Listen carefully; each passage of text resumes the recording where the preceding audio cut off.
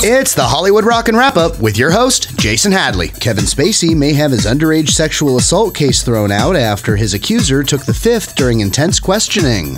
Accused of groping a then 16-year-old boy while plying him with alcohol, clearly this is nobody's first time with the fifth.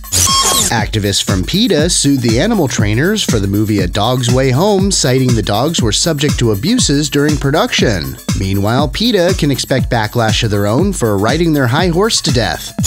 MTV announced the cast lineup for Season 3 of the reality series X on the Beach. Imagine a Jersey Shore-style show where they don't drive to the beach as much as they just wash up on it.